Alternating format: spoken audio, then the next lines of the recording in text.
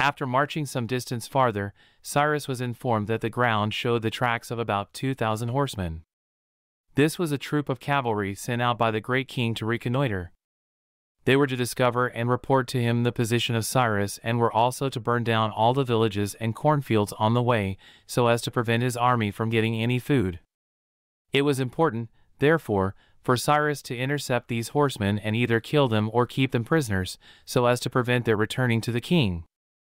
At this moment, a Persian of high rank, named Orontes, came forward and offered to undertake their capture.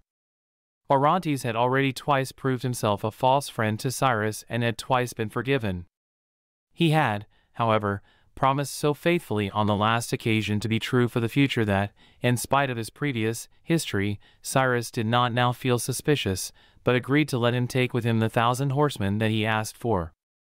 Everything was in readiness for the start when a barbarian presented himself before Cyrus and delivered into his hands a letter that he had received from Orontes with instructions to obtain the swiftest horses and carry it with all speed to the great king. In the letter, Orontes reminded the king of the services that he had formerly rendered him and added that he was now about to hasten to his side with all the horsemen he could procure. Cyrus immediately caused Orontes to be arrested and sent to summon the most distinguished Persians and Clearchus the Hellene to a meeting in his tent. After informing them of the treachery of Orontes, he said, "My friends, I desire your counsel as to the course which in the sight of God and man it will be right for me to pursue with regard to the prisoner, Orontes." He then began to question Orontes. "Since our reconciliation at Sardis," he asked, "have I ever in any way wronged you?" Orontes was obliged to answer, "No." "Did you revolt from me to the Mysians and lay waste my land, so far as you were able?" "I did." "Did you then come to the altar of Artemis and say that you repented of your misdoings? And did you swear that you would in the future be always my friend and helper?" "I did." "Have I since then done you any wrong, that you have turned traitor for the third time? You have given me no cause. Do you think that from henceforth you can be to my brother an enemy, but to me a true friend? If I were, you would not trust me." The questioning over, Cyrus turned to the judges and said to them, "Thus has Orontes spoken, thus has he done. Speak then, and you first, Clearchus, say what he deserves." "My advice," answered Clearchus, "is to put this man out of the way, so that we need not have to watch him." The Persians, even the relations of Orontes, concurred in the opinion of Clearchus, and each in turn seized the prisoner by the girdle, which was the Persian manner of pronouncing the sentence of death. Then Orontes was led away through a great crowd of Hellenes and barbarians who had assembled outside the tent of Cyrus, and many of the Persians of lower rank threw themselves on the ground before him, as they had always been accustomed, although the great lord was now a criminal condemned to death. After this, Orontes was never seen again, and no one ever knew by what death he died, or where he was buried. It is probable that, according to a practice common in Persia, he was buried alive beneath the tent to which he had been taken. After 3 more days of marching, there arrived at the camp of Cyrus some deserters, who informed him that the king's army was close at hand. He could hardly have been much surprised at the news that Artaxerxes was approaching. The only wonder was that he had tarried so long, for he had heard from Tissaphernes of the revolt of Cyrus in little more than a month from the time that the expedition had set out from Sardis. The king had certainly expected that his brother would find some difficulty in getting through Cilicia, and that Abracamas, with his 300,000 men, would do something more to check his progress than merely burning the boats on the Euphrates. But it was now 2 months since the flight of Abracamas, and yet the king had made no effort to meet the usurper, but had allowed him to penetrate unhindered into the very heart of the empire. Cyrus had now reached the rich province of Babylonia, where the fruitful soil brought forth food in abundance, being watered by the 2 great rivers Tigris and Euphrates, which in this part of the country flow at a distance of only a few miles apart. The Hellenes thought scorn of a king who could be so indolent and so irresolute, and they said, mockingly, one to another, "This is a king who can neither ride, nor drink, nor hunt, nor fight." But Cyrus took a different view of his brother's character, for once, when Clearchus asked him, "Do you think, Cyrus, that your brother will fight at all?" he answered, "By Zeus, he will. If he be the son of Darius and Parysatis, and my brother, I shall not get the crown from him without a struggle." When the news of the king's approach reached Cyrus, it was already past midnight, but nevertheless he at once held a review of his whole force, for he thought that a battle might now take place at any time. After the review, Cyrus addressed the Hellene officers. "Men of Hellas," he said, "it is not from any scarcity of troops of my own that I have brought you hither, but because I know that you are braver and stronger than a whole multitude of barbarians.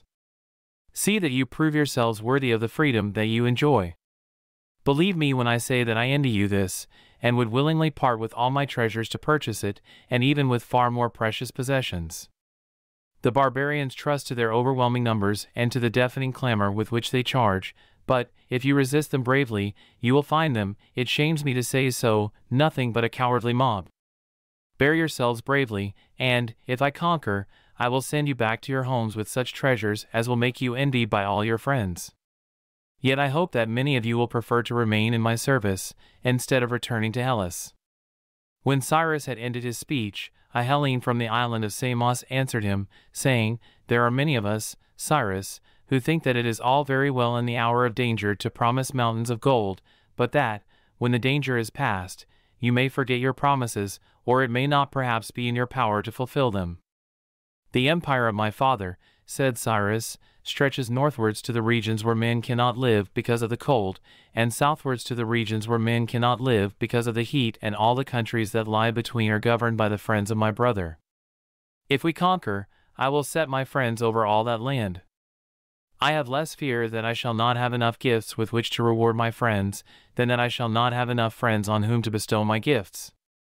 To each of you, moreover, ye officers of the Hellenes, I will give, in remembrance of this campaign, a crown of gold."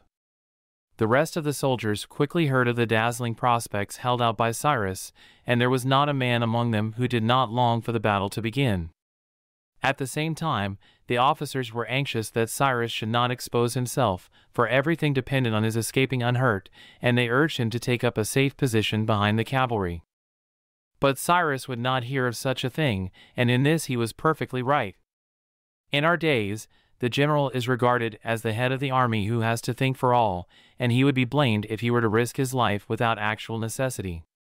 But in the time of Cyrus, the general in command always took his share of the actual fighting and would have been thought a coward if he had not been seen by friend and foe alike in the forefront of the battle. The next morning, the troops continued their march, drawn up in fighting order, for Cyrus expected that the two armies would meet that day. But as the day wore on and no enemy appeared in sight, he remembered a prophecy that had been made by a Hellene soothsayer, Silenus by name, who 10 days before this had sacrificed a heifer and had afterward prophesied that the battle would not take place within the next 10 days. The Hellenes believed that, by examining the entrails, that is to say, the heart, the lungs, and the liver of an animal that had been offered in sacrifice, the soothsayer could discover the will of the gods, and foretell the fate of the person for whom the animal had been sacrificed. Cyrus had rejoiced greatly on hearing the prophecy of Silenus, for he said, "If my brother does not fight within the next 10 days, he will not fight at all." And he had promised the soothsayer that, if his prophecy should come true, he would give him 3,000 darics. This was now the 11th day, and he sent for Silenus and gave him the promised reward. Another circumstance seemed also to indicate that the king had abandoned all idea of fighting. In the middle of the day, the army came to a newly made trench of enormous size, 20 feet only from the bank of the Euphrates, whose course they were still following. The trench was 30 feet wide and 18 feet deep and was said to extend for more than 40 miles. It had been recently dug by the command of the great king, and must have required the toil, night and day, for months, of many thousands of workmen. It seemed certain, therefore, that the enemy would not fail to make the most of a defense that had been prepared at such tremendous cost, and Cyrus approached it with considerable anxiety, for, in the narrow space of 20 feet between the river and the trench, his army would be completely exposed to the arrows and darts of the enemy, whom he expected to find waiting for him on the further side. To his extreme surprise, however, when he reached the dreaded spot, not a soul was to be seen behind the trench, and the army was able to pass it unharmed. There were indeed tracks of men and horses, as if troops had been stationed there, but had retreated. Cyrus now became convinced that his brother must have given up all intention of fighting, and he began to look forward to obtaining possession of the throne without a struggle. Hitherto he had been riding on horseback, but now he dismounted and seated himself in his chariot. The army also took its ease and marched carelessly. In order to save themselves the fatigue of carrying their heavy shields in the burning sun, the hoplites took them off and either placed them on the baggage wagons or gave them to their slaves. It was almost time to halt and prepare the midday meal when a scout came riding up at a furious gallop, his horse all covered with foam and heat. Without drawing rein, he dashed through the various groups of soldiers, straight to the presence of Cyrus, but as he passed he shouted aloud, here in Persian, there in Hellene speech, "The king comes! The king comes!" In a moment, everything was in confusion. The king was said to be approaching with a vast army, prepared for battle, and it was thought that the battle would take place without delay. Cyrus leaped from his chariot, put on his armor, and mounted his horse, giving orders that all should arm themselves in like manner and take their appointed places. The Hellene army, under its various officers, occupied the right wing. The barbarian army, commanded by Areus, took the left. Cyrus, with his bodyguard of 600 Persian cavalry, was in the center. The bodyguard were armed with breastplate and helmet, carrying in the left hand a short Hellenic sword, and in the right hand 2 javelins. Their horses were also protected by light armor on the head and breast. Cyrus was armed in like manner, but on his head he had placed, instead of a helmet, the upright tiara worn only by the great king. It was still some time, however, before the enemy came in sight. Not till the afternoon was their approach announced by immense clouds of white dust, soon displaced by a blackness that overspread the horizon. Presently, as the host came nearer, the long, never-ending lines of spear points began to flash in the sunlight, and by degrees the different groups could be distinguished, advancing nation by nation. In front of all came 150 scythe chariots. These were 2-wheeled cars with a number of sharp scythes projecting from the axle trees on both sides. They were drawn by a pair of swift horses and driven as fast as possible into the midst of the enemy's ranks that they might cut to pieces everything that crossed their path. Behind the scythe chariots came the royal troops, drawn up in the order in which they were to fight. In the center of the line was the great king surrounded by a guard of 6,000 picked horsemen, and close to him floated the standard of his forefathers, a golden eagle with outstretched wings upon a high perch. It was easy enough to see how infinitely greater was the army of the king than that of his brother. Cyrus had 20 scythe chariots, but the king had 150. The army of Cyrus numbered 100,000, besides the Hellene force of 13,000, but the king was said to have with him 1,200,000 soldiers.